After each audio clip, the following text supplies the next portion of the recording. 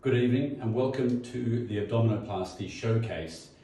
During this week we're going to talk about all the different types of abdominoplasty, but it's good to talk about a newer technique called the TULUA abdominoplasty and what exactly it is.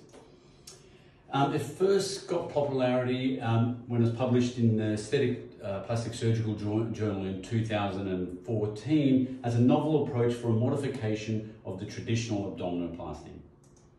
It got my attention recently from a paper written by a number of the authors where the authors were from all different countries around the world, and they got 845 cases of theirs and went through the risk profile and how to perform the procedure compared to a traditional abdominoplasty.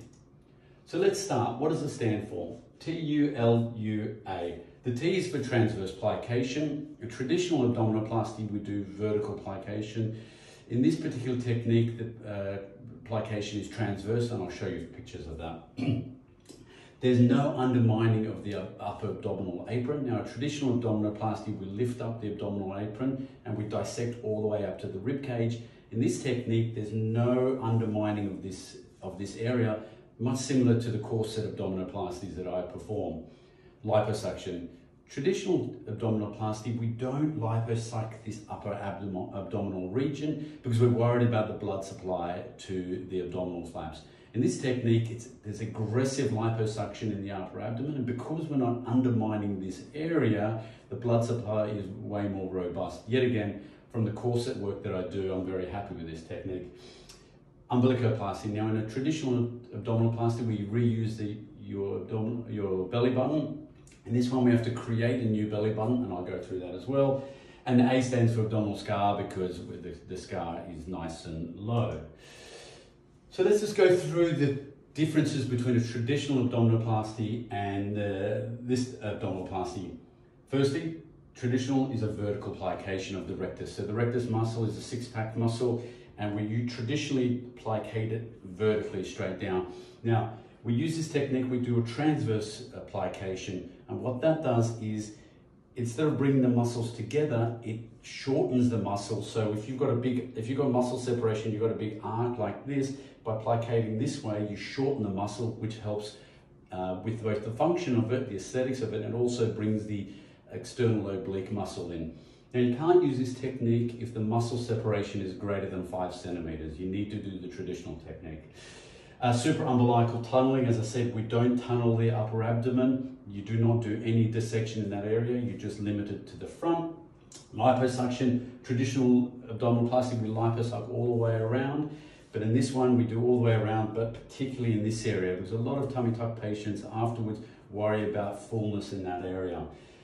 Traditional abdominoplasty, we use the old umbilicus and we exteriorize it. In this one, we amputate the belly button, close it, and we make a new belly button through a flap of tissue and some skin grafting.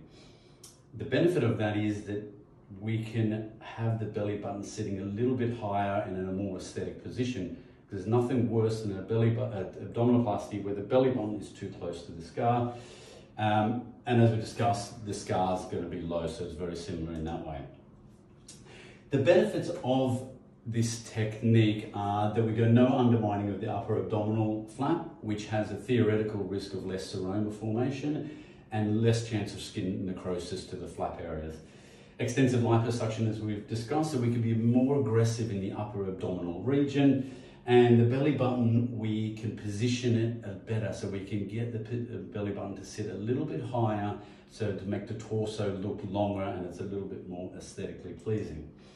So this is from the paper, and this is not my patient. So as you can see here is aggressive liposuction in this area, and this is the bit that we're going to remove, much similar to a traditional abdominoplasty.